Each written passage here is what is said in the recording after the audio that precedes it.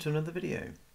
Today I'll be talking to you about Effects House, which is TikTok's entry to the world of social AR. But first, this year I'd really like to hit 1,000 subscribers by the end of 2022, so your help is much appreciated. So if you are new to the channel and this is your first time here and you're not subscribed, please subscribe if you like what you're hearing, but also do hit that like button because there's going to be many more videos related to this topic we're going to discuss today. Thanks. Right, on with the content. So we're going to be talking about Effects House from TikTok. So this is TikTok's entry into the world of social AR. Obviously at the moment we have Instagram and Facebook and Snapchat. They have their platforms. So for Snapchat we've got Lens Studio, and obviously for Instagram and Facebook we have Spark AR, and both of those systems have got a long history. There's some, there's a good setup, lots of tech in there for everyone to use, and they're a great benchmark. I mean, they are the benchmark for social AR platform, type of development. If you're like me, you've been using them for a number of years, and if you're going to build anything, you go, I will go and use that because that's the right piece of kit to use. Now, obviously, when TikTok came along, it meant that they could also do AR, but that AR was still closed off to sort of secured partners, third companies that would only work directly with TikTok to develop those AR capabilities, which could then be put out as effects. So what's happened since? Obviously TikTok has obviously blown, or sort of exploded as the phenomenon that it is. Phenomenon that it is. So I got access to, with a load of other people, we all just signed up for the beta, or we all signed up for Effects House when it was mentioned that TikTok were going to be releasing their own software, sort of, I don't know, back in mid-2021, July time. Actually, might even have been before then, might even been the year before that. We all signed up and we just waited and waited and waited. And then, lo and behold, November last year, the Effects House beta was released. Now it was a closed beta, so it wasn't circulated to the wider world. So those people that had signed up really early on, because I kept on getting asked when I was playing around with Effects House during the closed beta, hey, that looks amazing. How can I get access to it? I've been doing this stuff for years. That's what people were saying to me. I was like, yeah, you need to sign up for the beta, and you could still do that at the time. However, the closed beta was only set to sort of a few hundred, and then it went up to about 450, I think, just before this release. So anyway, I slightly digressed there, but basically they released the closed beta back in December last year, around that time. And since then, we've been, all us creators that got access to it early on in that closed beta session, we were part of the Discord community which they set up. So we helped with that development. So we would create effects and filters and then sort of share them back with the community, and then we point out bugs, errors, things we'd like to see, things we didn't think that worked. We just kept on feeding into the model. So the guys at Effects House and people that were running the TikTok community on Discord have been amazing, and they've helped us creators. And so now it is released. It's still released as beta, so it's still a beta software. It's not finished. It's on version 1 now, but I think when most of us started using it in the closed beta, it was like 0.08 or something. So it's come a long way. There's still more to be done, and there's still more effects to come with it. So basically, I'm going to quickly go through it now. I'm going to quickly show you the overview of the tech. We'll make a very quick effect together, and then we'll just go through what that deployment process looks like. So, as I say, it's very quick. This is just a quick chat about it. If you do have any questions about the software, obviously put them in the comments below, and we can discuss it there. So on the Effects House, so if you go to effectshouse.tiktok.com /effects-platform, you can basically get to the software itself, and you can go and download it from there. There's a cracking little video just to watch and listen about it all there. Obviously you do need to sign up, and you can link your TikTok account. At that point, the software is locked to your account. So something really important to point out is that the software itself is very much tied to your user account. So a bit like if you're on Facebook and with Snapchat, you have to sort of log in and log out. So if you did want to run other accounts, that capability is coming, I believe. I might be wrong, it might already be here, but you can log out and log in again. Now, one thing I wanted to quickly show, which I've just popped up on the screen there, is the analytics, which I have to say is just amazing. And I'm not going to go too much into it, but just to say, you know, you build an effect, because the way TikTok works, your effects are seen and used rapidly. It's just insane, the numbers. So anyway, I just want to say here, right here, I mean, this is nothing, right? I'm putting, hey, I've got 88 million views of my content so far. But as you know, and as I'm sure most of you who are subscribed will know, that I'm not a huge creator, so I don't have that many followers. But that's just the sheer numbers of people that have looked at the content, I mean, looked at the videos of AR effects I have created that I've just shared, and then people out there have just gone on with it. So for example, a really good, an example of it's gone mad is I made a Joker filter. Now this Joker filter is literally a PNG you add to your face. That's as detailed as it got, and I posted that back in November last year.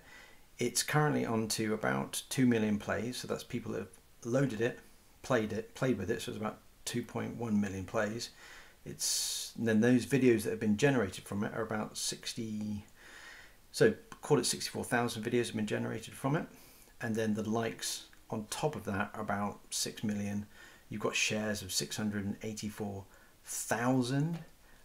What's even more crazy is just the number of videos that have been seen with that in there. It's about 40 million.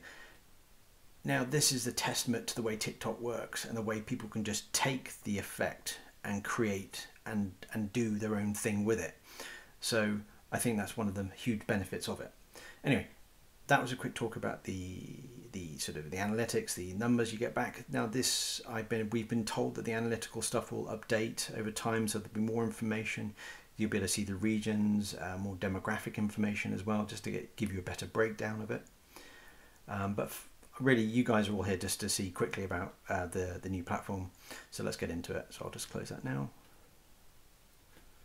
Okay, so very similar to the other platforms, you get this like little IDE setup. You can either select from a template. Now the templates themselves are very limited at the moment. There's only a few. You don't necessarily need these to build your own, but they're a great baseline to work from. Now I was going to show you a filter I'd already created, but it turns out one of the things about everything being in beta is that there's always a different version being released sort of every few weeks. So I created that filter in an older version of it, so I can't reopen it. But I have been assured that eventually you will be able to open older versions. But you never know, that might change. So I can't show you that. So I'm going to have to show you how to create a new filter yourself. So as I say, you could go straight from a template, but we're just going to start and create a fresh project. So you go create new template. So very similar to other platforms, you essentially got your hierarchy, your scene on the left hand side. You've got your stage, your scene, your platform, your 3D area in the middle. It's got the standard control configuration in the middle, so you can still move around like that. You've got the controls on the top right, are very similar to Blender if you want to reconfigure the camera, which is quite nice. And then on the right hand side you've got the viewport, so you've got obviously the camera, so you can select idle people, which is quite nice. Similar with the other platforms, you've got different people types doing different things. You've got full body, you've got two people, you've got hands. So really helpful when you're just sort of creating your own effect, but you don't want to have yourself in shot, which you might have noticed because I'm not in shot. Also, other things you've got is that you can record the videos here as part of your setup for your publishing process. Also, on the left hand side, back on the left hand side, we've got the asset area. So essentially, same with most other platforms, you can import, you can do text image sequences, you can import 3D meshes and stuff. Then you've got material imports, texture imports. I mean, all the stuff you're probably all very familiar with. Occluders, there's lots of standard stuff out of the box that you don't have to create, which is really nice. So this is a real whirlwind tour, so I apologize if I'm going a bit quick. So let's make a really quick filter. Oh, before I forget, the elephant in the room is you can also do programming with what they call nodes. So on other systems, they call it patches, or you're just programming pure in JavaScript. But in this case, you've got something called node, or nodes as they call them. So you've got an update patch, or node in this case, and then a start node. I'm not going to do anything with that today. I'm literally going to just jump on to creating a very quick face effect. All right, sorry about that. Okay, so go on the left hand side, tap add object, then under face effect you've got lots of presets. So obviously you've got things like color eyes, you've got face stickers, you've got face liquefy, interesting, very cool. I'm just going to do face stretch. So face stretch then opens it up into a different canvas. So you've moved away from the normal canvas that you're familiar with. Then on the right hand side you've got some basic functionality for that effect. But the cool part is obviously just what you can do straight out of the box. So I'm just going to make some stretches. So for anyone who remembers the cone heads from the early 80s, let's have a go at that. So you just pull these little points, which will do all the stretching for you. And then you can adjust it. So you can pull these little points together. You can keep it nice and symmetrical, tighten the face, pull the chin out.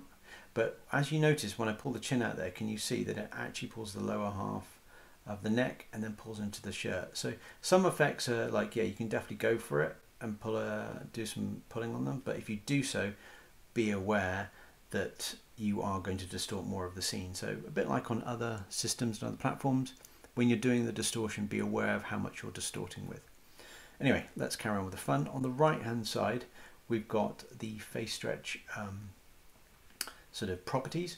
Now it should be noted there's a plus and a tick. Now these elements you can use within the node area for coding with. I'm not going to do that right now, but if you tap them, you can basically add them into the editing, into the coding area down here. But again, as I say, I'm not going to do that today. This is just a quick video to talk about how this works. So back over on the right hand side under face stretch, you've got witch face. I'm not sure what witch face does.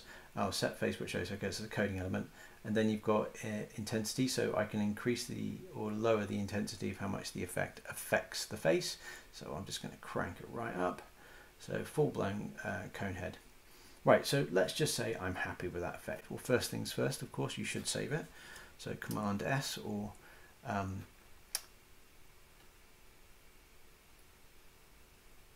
Control S on PC. Unfortunately, the software isn't available on PC just yet, so you're going to have to live as it is. But you know, they are developing it for the Windows platform, so it will come along soon enough. Okay, so we'll just call this, we'll call it Conehead. Conehead. Right, save.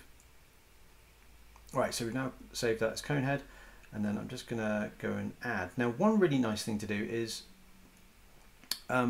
it recognizes files and stuff. So what's really handy to do is create the icon you need before for your effect. So I've just got this really quick icon, just going to drop it in there, and I've called it icon.png.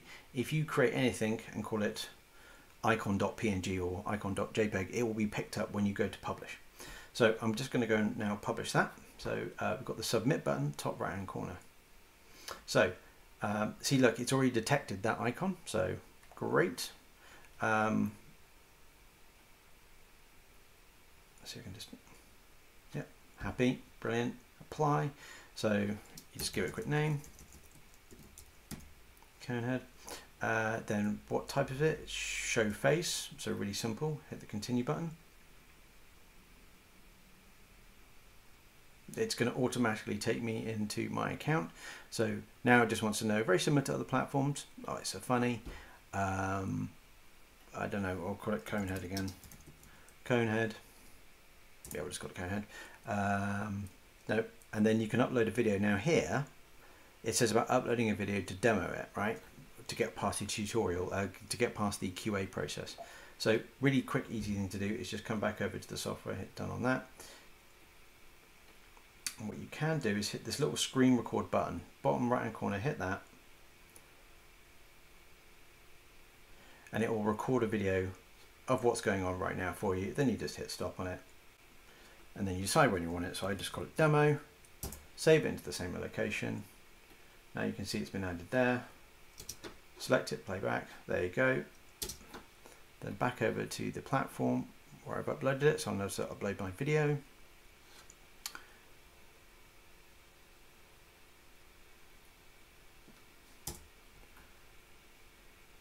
Right, that's it, and you hit submit.